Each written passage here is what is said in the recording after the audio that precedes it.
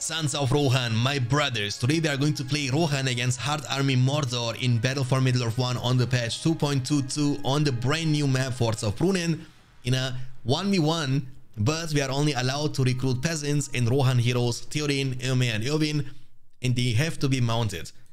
And of course we are also allowed to recruit Meriadoc Brandybuck as Theoden King, kinda make him or mate him to a peasant hero as well. And once again, this map is not finished yet. Many textures are still missing, so excuse me, but again, everything is going to be done very soon, and you will get the chance to play the upcoming version also very soon. And hopefully in this game I will be able to explain you guys the changes we have implemented into the new version. For example, every hero now will give you the information about the recruit time of each hero, and when they die they will also give you the information about the revive time of each hero, as well as giving you the information about, like for example, the Rohan farm, how long it takes for you to build that. Because we wanted to make sure that you have as much information as possible to understand the game. I've been playing Battle for Middle-earth for many years, and I was still surprised when I figured out, oh, this is the real number, really, because always you was assuming but never really knowing. Now we will give you the information you deserve, so you know what is going on. Alright, so basically the plan is simple. We will be building multiple farms inside the castle and outside of the castle, and the Rohan farms are very strong because they are the only resource building which also acts like a barracks, which makes Rohan's early game very strong. But I've never ever made like an army of peasants yet, so I don't know how efficient this is going to be. Later on we will also build the armory, of course, of Rohan to give those peasants some weapons, like heavy armor, forge blades, so they can hit like a truck, kind of. I mean, they are not going to be the strongest units. And also remember, in the patch 2.22 we nerfed them, we made them cost a bit more money. Let's cloak the hobbit. Let's also recruit one more peasant, and let's close the gate, shall we? I think closing the gates is the best bet. You saw what I did? I was placing the hobbit behind the peasants. This way the hobbit was able to share experience with the peasants and get level 2, even though he didn't get the last hit on the lair. So let's not cash float, keep investing the money the second we have enough for the farm, which is 350. Wait for the third peasant, and there are the orc archers. Remember, orc archers got buffed, and also Mordor got actually a lot of buffs, not bugs, sorry.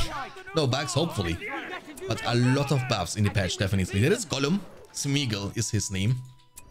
Let's build one more, and then the last spot we can also build a farm for now, but again later on we can demolish the farm and build the armory instead. Gollum, what are you doing? Yeah, scream all you want, Gollum. Okay, let's build a farm for now. We have in total 3 farms outside, which is pretty nice. There is another farm. So basically on this map you have like 2 free farms on each side. We wanted to make sure that this map is symmetrical, and also this map exists kinda in the same way in Battle for Middle-earth 2, however not with these textures. The problem is with Battle for Middle-earth 1 you have quite big limitations in your possibilities. Like you cannot use the same assets and also the same textures like you can use in Battle for Middle-earth 1. I personally wanted to add like battle stances, for example, into the units and also heroes, but unfortunately this is not possible. At least we don't know how it's possible, so if you guys have informations, let us know in the comment section down below. So let's recruit Theoden King, and then Eomer, and then Eowyn, and after that we will be building the armory, and we'll be making an army worthy of the Riddermark without Riddermark units like Rohirrim. Who needs Rohirrim in 2021? And also the slaughterhouses are tanky now, by the way. If you don't know, I can't show you because I'm the enemy player, so I can't show you like that, but they are tankier. And you can see the Rohan heroes now, Theoden, Eomer and Eowyn. They will be entering the battlefield while being mounted. That's also a change which was not the case in the patch 1.06. But on this challenge we are not allowed. Did we lose the hobbit already? My goodness, the hobbit got actually blown up. We will need a little bit more for Eowyn. Now we have 4 farms in total, which is not bad. And also what we did is we lowered the price of the Postern Gate for both the factions, Gondor and Rohan, from 300 down to 150. I gotta be honest, I believe I still believe that 300 is a little bit too much for the post-on gate. Even though you might argue and say, yeah, but then now you can just close the gate. Yeah, but 300 is still too much, you know. So let's wait for the peasants, and then we can creep the goblin layer. There has to be a goblin layer if I'm not mistaken, or maybe a troll layer, work layer. On this map, Forts of Rohan, there will be only work layers and goblin layers, because troll layers in Battle for Middle-earth 1, unlike in BFME 2 and unlike in Rise of the Witch King, are extremely hard to be creeped. So now, maybe we can... There is an outpost, by the way, on each side, you see? And we can now demolish one of the farms and build the armory. Oh my, okay. It's so fun to see those heroes, like, they don't even have draft yet, right? So let's use draft. We shall win this day. I'm cash loading tonight, sorry for that. And also I will show you guys when you want to build stuff like farm, armory and so on. It will always give you the information, the build time. 45 seconds, 30 seconds and so on. For every single faction, not only for Rohan obviously. And all these changes, you can get a look into them later on in the new version, which hopefully will be released by the end of this week. So stay tuned, please. We will win this day. We wanted to make sure that we can give you as many informations as we potentially can. And which is not only good for you, but also good for us. Because this way, we can also, you know, this can be helpful for us to make a more balanced patch in the future. So now let's recruit some more peasants. Oh, Hobbit, Hobbit. Oh, my bad, Meriadoc, Brandybuck. Oh, I'm sorry, Meriadoc. Don't tell Pippin, please. Oh, wait a second. Yeah, I see under attack. I see. We lost the farm here, by the way, unfortunately, but it is how it is. Oh, that's not how it is. ROHAN must not fail. Please, Elvin. Not even close, baby. Come on. The calculated, you know what I'm saying? Calculated. Let's get all the upgrades. And also about the upgrades, you know, it will tell you the build time. 45 seconds, 45 seconds, 45 seconds. We are just working currently on the pad switcher, ideally, and that's like a plan for the future. We want to make sure that you have like a auto update possibility in the pad switcher. That means whenever we actually come up with an update, you need to click on one button only and it will automatically update your patch to the most recent version. You know, that is the plan. For the king. We have only one single peasant here, that's not enough. Heavy armor is ready. So we might be forced to peel back with the hero star. And also losing the map control kind of hurts. You see, that is Gollum. So it's kind of bad. And the thing is, we also don't have too much time, because we gotta win until the Mordor is able to get some, you know, monsters like trolls and so on the field. So let's recruit one more wave of peasants. And again, isn't this beautiful that you can use your production buildings, you know, and resource building at the same time in one single structure? That's kind of busted. For that reason, by the way, we nerfed the peasants, made sure that they are a bit more expensive. They used to cost only 100. Yes, they are not the strongest swordsmen in the game, but they are the ones you can recruit from a... They are unique, because this is the only swordsman you can recruit from a resource building. Come together, my friends. Gotta wait for more units, by the way, and then we will be using draft once every one of them is on the field. Now we can open the post-on gates number 2. Let's give them heavy armor. This way they don't get killed very soon. And also build time, 10 seconds, 10 seconds, and so on. And Steering King is tanking. We have also 2 power points collected, of course. I mean, that's kind of self-explaining. We are not allowed to use Army of the Dead in this one. We might need to use the Elven alliance though, because there was once an alliance between men and elves, as Haldir would like to say. Okay, we are winning this fight because we have heavy armor. That makes us quite strong. Theoden is kind of low. Did you guys also know that the smite ability from Eowyn can be resetted if a hero dies nearby? That means if you use smite now, and 1 second later Theoden or Eomer dies next to Eowyn, she will get the chance to use smite again. That's nothing from our patch. That was always implemented in Battle for Middle-earth 1.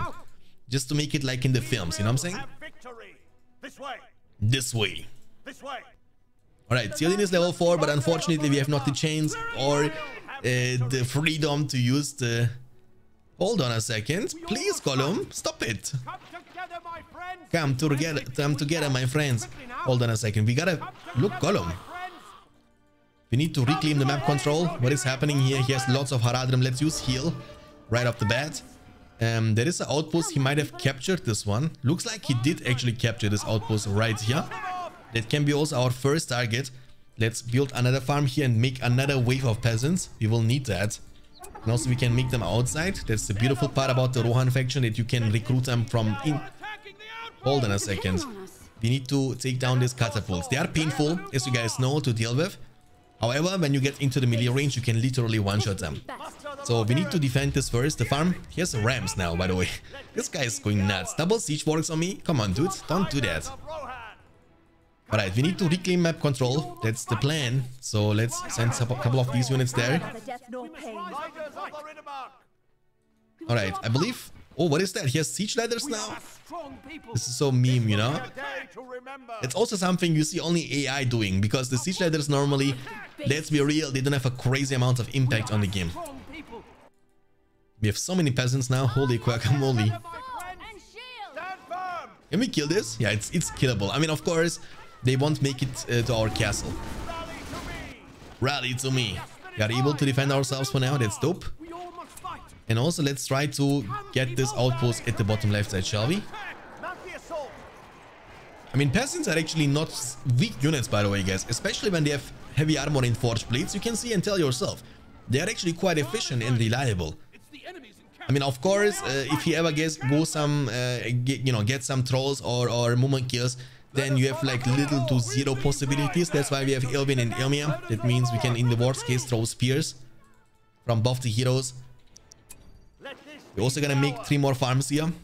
And again, keep recruiting more and more peasants. We have a full wave of peasants around this. And let's give them heavy armor first to make them a bit tankier.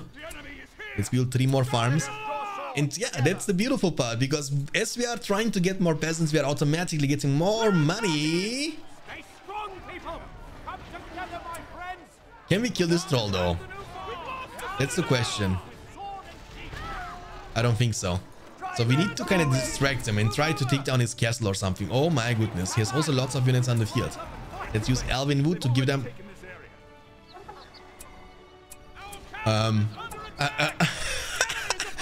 Guys, I am seriously, I need to go to see a doctor. I have not seen that coming, I gotta be honest. You know what I'm saying? I have not seen that coming. This guy in the meantime is destroying my entire castle. That's what's happening. The troll almost got taken down, but close is not close enough. Looks like we are able to win this fight, luckily. Oh my goodness, we are also broke. He's using Haradrim, Call the Horde. You see, Call the Horde is also now able to affect the Haradrim Palace. As you can see, the animation coming through. That's why we have to take it down ASAP. Let's use draft. Kill this, please. I cannot believe that this is happening to us. I don't know. Should we go for the last march of the ends? No, no, no. We are not allowed to do that either. So please move. Please move. Just kill the production buildings and then we gotta peel back. I can also show you guys now the cloud break. No, I can't. I need to pick up the Elven allies. So let's peel back for now a little bit. We need to build a well for the sustain, so we can heal up. We have also a couple of units around this side. Maybe we can continue attacking with them. So heroes, you guys join this wave of peasants. Looks like they have not the... See it. They have not the forged blades yet, but that's about to be changed. Oh, this guy is level 2. This troll. Kill him. Well, that's cheating. Okay, we killed him. That's good. But in the meantime, we are definitely forced to make more peasants because our gate is broken and that's gonna cost us 1,000 to repair. So let's peel back for now. Let's go for the heal. Because he's going to get inside the genes very, very soon. So now recruit more peasants. Build more farms. We are kind of broke, to be honest. Looks like we have lost every map control we had. So we need to reclaim it. Let's not use the highly leveled peasants for that. Alright, let's give them... He has fire now too. Okay, that hurts. Let's give them heavy armor. You guys get this. And try to reclaim some map control. Hey guys, please. Okay. Maybe we can defend ourselves. That's not looking quite easy though. A heavy armor, when you have to make a choice, always choose heavy armor over the forged blades, because it's much more efficient. So now we need to go inside the base. Let's use King's Favor from Theoden to give them some experiences. We have 6 power points collected, 7 is needed for our Cloud Brick. In these lands, we will outlast them. Theoden King, can you please level up your peasants? You have my blessings, friends of Rohan. I mean, the pressure is real, my dude. The pressure is literally real. We also lost this farm right here, which is not the best case scenario, but it's fine. Could be worse. Now we need to distract them, but it's so hard with peasants only. Not only we are extremely slow, but also we are extremely slow, and that's a pretty big map to be on multiple sides at the same time. So we need to definitely make sure that we are repairing the gate very soon. We are surrounded. Oh, we forgot to heal Eowyn. Let's use Shield Maiden for 50% more damage, tankiness for 30 seconds. Come on, give me the Cloud Break already. Give me the Cloud Break already. Come on. There we go. I'm gonna show you guys the new Cloud Break. It's also able to stun the enemy units when they are level 2. Because fear effects in BFME 1 were kind of meh. You know, they were not the greatest things in the world. And now they will be a bit more impactful. Eomer and Eowyn, the siblings, can you please take care? Oh, here's a Nazgul now. Really? Okay, we smited, but I don't think this is gonna change too much, so we gotta peel back. Oh, Theoden is here, that's why. Eowyn is dead, we need to revive her.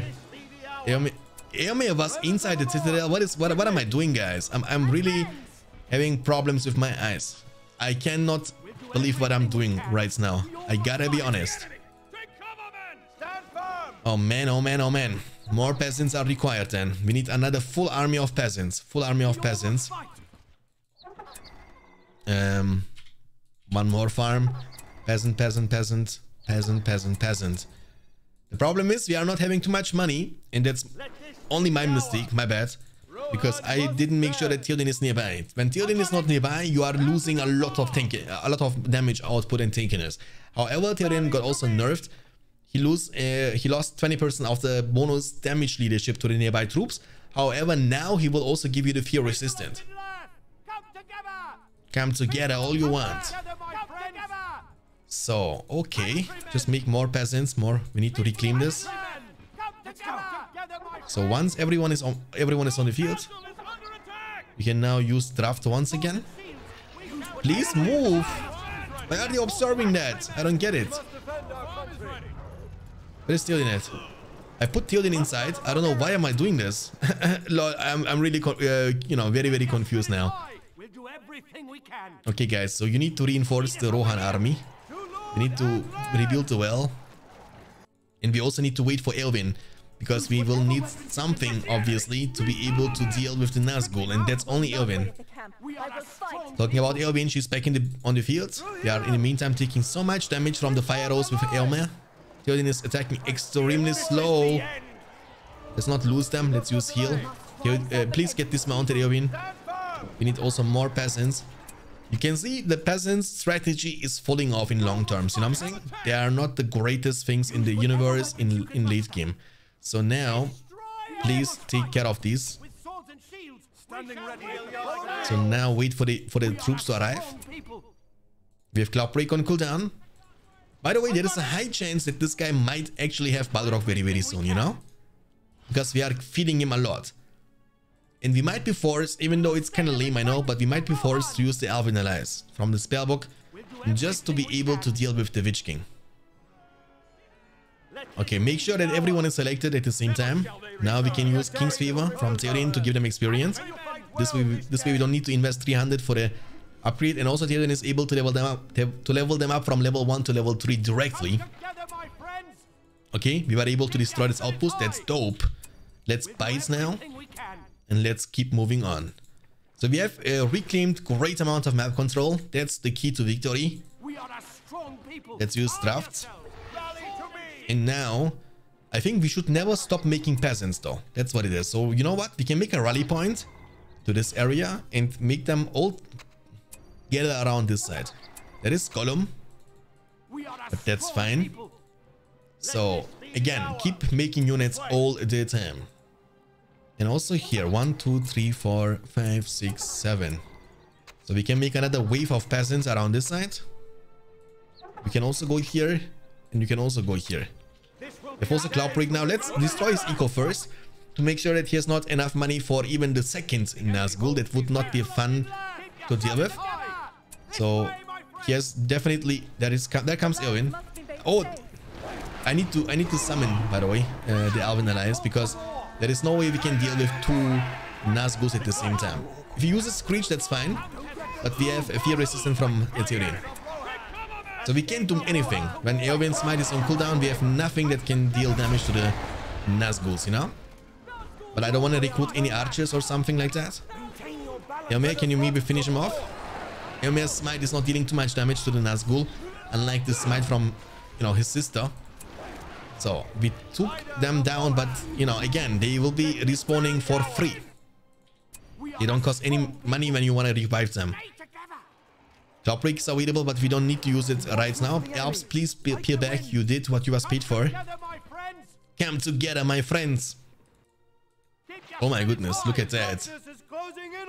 Oh, I don't die. Actually, you know what? Let's wait for the massive wave. Like, you know, Gothmog was wrong. He was saying the age of man is over, the age of the orcs has come, and he was so wrong. Because the age of man might be over, but the age of peasants has come, my dude. Let's make a full population of peasants. We have the money now, which is pretty nice. More. And Gollum in the meantime is, you know, look this kid, look this guy, please. He looks gorgeous, am I right? Look at him, he's like, what is going on here, you know? Oh my goodness, guys, peasants for days. But you, oh my, we are broke instantly. Let's not give them the banner, because we can use the King's Favor from Tyrion. That's gonna save us so much money. So my friends, can you move to this spot, please? We are command points capped now, boys. We cannot recruit any more units right now. All heavy armor, that's very important. That's gonna make them tanky enough to withstand the arrow damage from the slaughterhouses level 3. I mean, at this point, like, there is little to nothing he can do. I mean, he can make like 2 Nazguls and a Witch King and many trolls, like then he can defend himself, but I'm assuming he has not the eco rights now to do that. With great amount of map control, we have also the chance and the ability and the sustaining the economy to be able to upgrade every single one of these units without the need of Army of the Dead, without the need of the Ants. We have only used Heal, Drafts, Cloud Break, and one single time Elven Allies. And Elven would also, just to make sure that they have a bit more tankiness, you know, in some certain situation. But no ends are required, of course. More peasants are coming, but that's fine. We can just Q-click at this point and then right-click in its base just to see what is going on. Look at this, the last march of the peasants, boys. In German, when you're playing German, you know, Battle for Middle-earth, by the way, in German it's called Schlacht um Mittelerde. And when you select peasants, they will always see mit Schilden und Schwertern werden wir siegen. And that means like with shields and swords, we will be victorious, you know? And they were so right. Look at this, boys. What is going on now? The last march of the peasants. Run them down, literally. There is nothing what can stop these juicy peasants.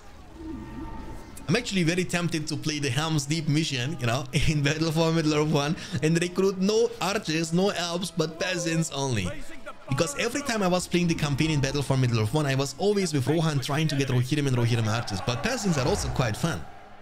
Hard Army has been defeated, Mordor has been defeated on the brand new map Forts of Brunnen, which hopefully will be completely finished until the next release. And again, the next version 1.1 of the patch 2.22 should be hopefully released by the end of this week. So stay tuned. Many great changes, but most of the time it's like quality of life changes, which is giving you much more information about either the heroes, I mean, like heroes, PowerPoint, summons, units, like you will have the cooldown windows for everything what you need to know, what is making the game a bit more also beginner friendly. Thank you guys so much for watching. I will see you hopefully next time. Until then, keep hitting like a truck, and as always, stay beyond standards. Peace out.